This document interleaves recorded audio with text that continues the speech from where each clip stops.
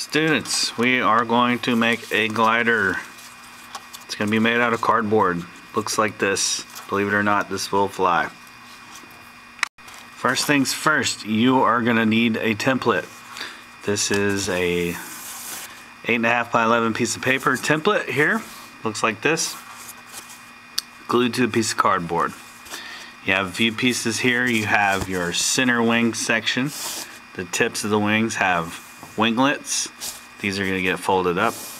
You have the horizontal stabilizer, which is sort of the tail right here. And then you have an inner fuselage with the tail here. You have two outer fuselages. Now your first job will be to take all these pieces and to cut them out. Now when you're cutting your pieces, you got a couple of options. You can use some kitchen shears, or you can use a cutting board and an X-Acto knife. Different people like different things, okay? Different strokes for different folks, like the song says. I personally like to use the kitchen shears because I feel like they cut through cardboard like butter. But I also have, you know, my hands are fairly strong. Okay, so it's easy for me to get through those. Alright. So I am just going to cut the wing out as best as I can. Try to stay on the line as best as you can. So there I go. If you got any little extra pieces there, just trim them off, get it looking nice and neat. So there I got my first wing, my center wing section. Now, the other thing you can do is use your X-Acto knife. Just be sure that when you're using your X-Acto knife to pull away from you. It's always a good idea to pull not towards you, but away from you. Okay, so let's see if I can get. Some people prefer to use the X-Acto knife, and that's fine. If you do that, just make sure that when you're cutting out your pieces, you pull away from you.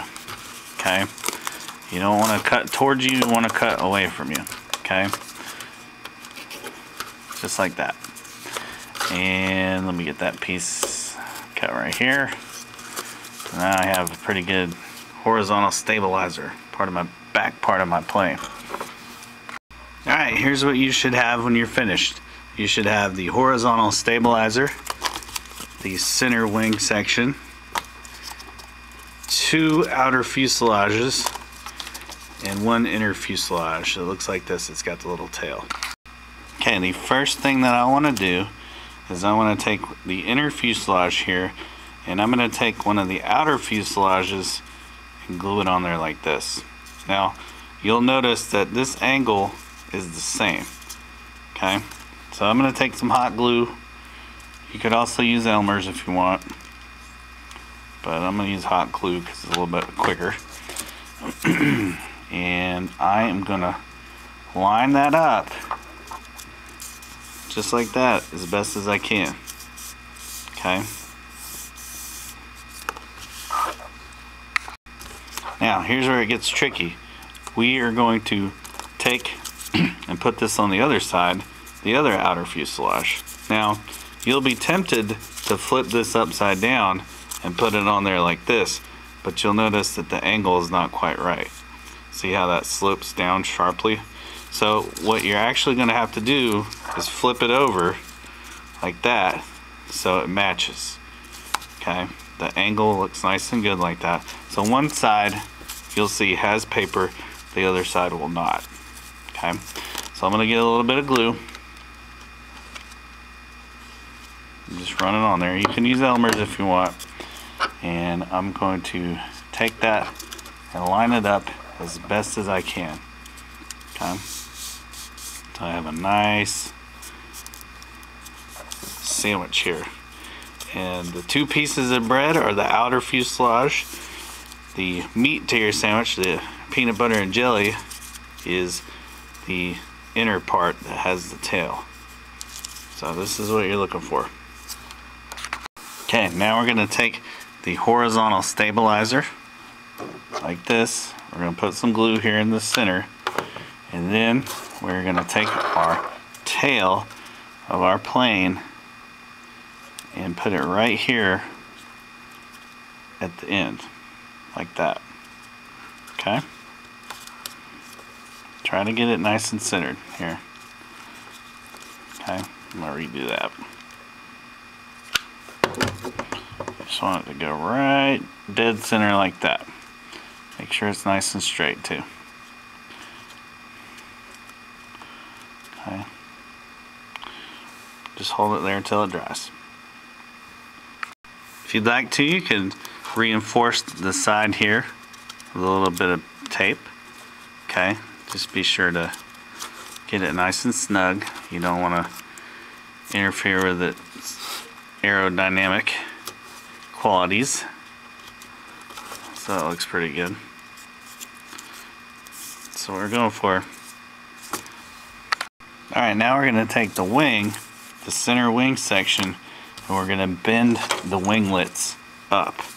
So we're going to take a little ruler here, and I'm just going to pull up just a little bit. We're shooting for about a 45-degree angle. So we'll say right about there. So see how it's kind of up a little bit like that. Don't go too crazy.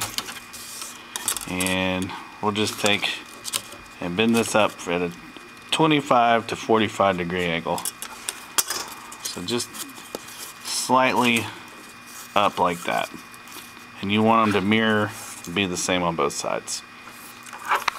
Okay, now that I've got my wings at about a 25 to 45-degree angle on both sides, I'm ready to attach them to my plane.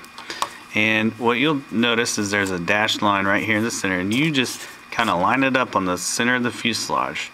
And rather than glue these down, we're going to attach these with a rubber band. So slide this around one wing, and then we're going to take this side right here, slide it around the other, and you see how you got a little bit off track.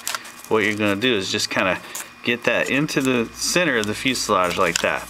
And what's neat about this is you can play with the length and then make adjustments. Okay, so I feel like that looks pretty good. Let me get my wings tipped up a little bit right there. Okay, and you can, if you have enough slack, you can loop it again, but you don't want to crush your fuselage. So that looks pretty good. It's on there. Okay, so we got our wings attached. Got a little bit of an angle to our wings. Looking good. Alright guys, so I'm going to add a little bit of weight to the nose. I have here 2 3-centimeter pieces of popsicle stick that I cut out, and I doubled them up. Now what I'm going to do is take those 3-centimeter pieces of popsicle stick, and I'm going to attach those to the nose of my plane. That's going to provide it a little bit of weight. That's going to help with the center of gravity. And when you fly this thing, you keep in mind that you can adjust the wings and move them back and forth.